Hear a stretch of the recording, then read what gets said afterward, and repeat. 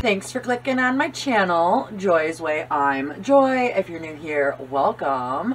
And if you're a returning supporter of mine, welcome back, awesome person. So today, I'll show you all of my mascaras, brand new or used. I have 19 at the moment. So I have this CoverGirl Last Blush Fusion. This one I have a backup for right here, so I guess I ain't gotta show you that, I already did. And this is going to be getting decluttered soon. I've been using it for a little while. I have this Lash Blowout by It. I think that's by It. That is what that one looks like. And I've only used this a few times, but I think it's been open for longer than 3 months. I don't really follow the makeup rules. Like, if it works, it works. I have this AO1 Studios Black Mascara. And that is what that looks like. And some of these mascaras I've had a while. Like this AO1 Green Mascara. I've had this for like over a year now. And it actually still works. I just used it the other day. That's why I don't always go off of what the suggested time to throw things out. This is one of my absolutely favorites. Tarte Light Camera Lashes. Oh, except for this one is almost gone. To where, like, look, it's falling apart. I have to grab a hold of that. But anyways, I'm super sad because this one is almost gone. It's drying out. I used it the other day. I'm going to use it almost every day that I wear makeup. But the other day I used it and it was getting dry. So I have this blue AOA Studios makeup. That one's just as old as the green one, and it's still is kicking strong. I have this e.l.f. Lash It Loud Volumizing Mascara. There's that one. Oops. There's that one. Some of these I used to try, like the e.l.f. one, and then I don't use it again. I used this one a couple times. This is the Ulta Beauty New Heights Lifting Mascara. And this is not a lifting mascara, and I hate this damn wand.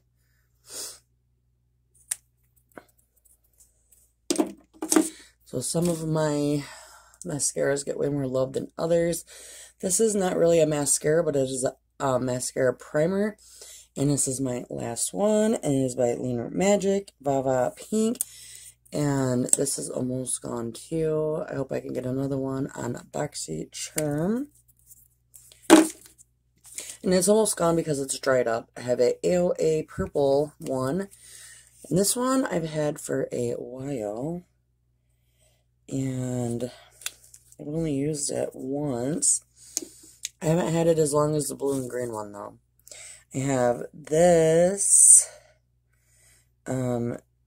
Desert Oasis. I don't know. I think it's RM. I have no idea. Anyways, it's a mascara. I've used this once or twice, and I really don't like it. Not because, I mean, the wand's a little weird, but you see how all that build-up mascara is right here? I don't like that. But I will use it if I need it. Here's another one of my favorites by Tarte. This is Surfer Curl, or Sea Surf Curl. There's another one that I absolutely love. And this should last me a couple of months. I just opened it, like, not even a month ago. I have this Patrick Ta that I just recently opened. And this was okay. Not waterproof at all. So I don't know how often I'll wear it. I do tend to like more waterproof. And then I have this Limited edition Studio Makeup Volume Intense Mascara. And I don't think that I have opened it yet, so I'm not going to. So that is what that looks like. Usually I leave stuff in boxes or packages, so that way I know not to use it. And then I have this, I don't know, I just got this mascara in my BoxyCharm. I don't remember if it was for November or December, but if you didn't see it, then it was in November. Here's what that looks like. If you did see it, then it was in December, because I recorded the November one, but I never had time to edit it and upload it. I have a Benefit lash roller. And this is just a medium, or like a mini. Uh-oh. Come on. And Benefit's not bad. Benefit is not bad at all. So hopefully by the time I get to these, so this I did open, actually, let me open it again. I opened it to try out or something because I got this in a BoxyCharm, but I just don't know why I left it in the box. I think because I just tried it out once. Another one. That's why I don't want to come out. Okay, they're both, this is supposed to do volumizing, this is supposed to do length, but that's blue, and this one's pink, and they're pretty much both just like a primer. So, I don't know, maybe I should not, I'll just throw that box away because it's going to confuse me. And then my last one here is Lash Slick, and I don't know, by Glossier. I don't know who I got this from. I could have won it in a giveaway from a while ago, but that's what that looks like. And that is all of my mascaras. I want to show you the 6 setting powders that I have. I have the Makeup Forever, I think that's Professional Paris, and I've used this a couple of times. I've had these all since like the beginning of my channel. I've got this Tarte Shape Tape. I don't even know, honestly, if I've used this or not. No, I have not. That is what that looks like, and still waiting, but I've had this for like 2 years probably. That's how often I don't wear setting powder. This one is the one I use the most, by Ciate London. And there's that. Then I have this Bella Pierre Cosmetics. I've used this one a couple of times.